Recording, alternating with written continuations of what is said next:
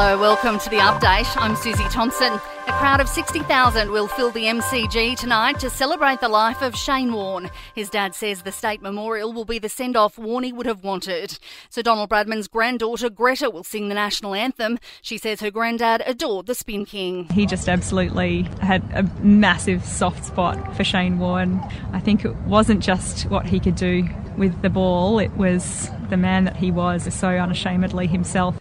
A search is underway for a woman missing on the north coast after getting stuck in floodwaters. She was last seen south of Lismore, trapped in her vehicle. Residents of northern New South Wales are being warned the coming weeks are likely to be difficult even once the current flood crisis passes. Lismore's Wilson's River has broken the town's levee again, forcing evacuations. The Richmond and Bellinger rivers are also flooding.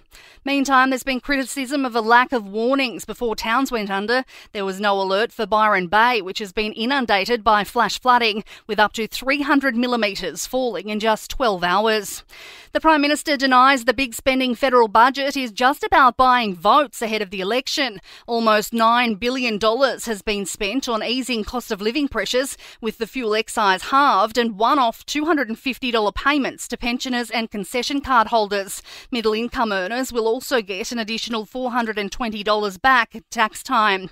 The bad news, wages aren't keeping up with inflation, but we're being promised a jump on those later in the year. Labor says that's just political spin.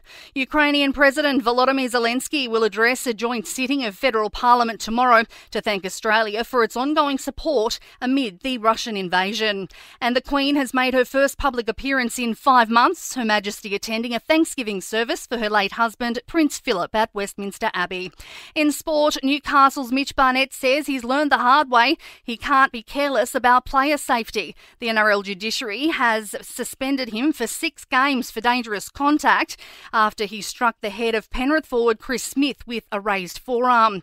And in tennis, all 3 remaining Aussies in the Miami Open have been eliminated by seeded players. Darius Saville was beaten by Belinda Bencic, Nick Kyrgios went down to Yannick Sinner, and Thanasi Kokkinakis was accounted for by world number 4 Alex Zverev. And in entertainment news, Carrey has taken a huge swipe at the Oscars crowd over the Will Smith slap saga. The comedian says he was sickened the actor got a standing ovation after he took out Best Actor just moments after hitting Chris Rock.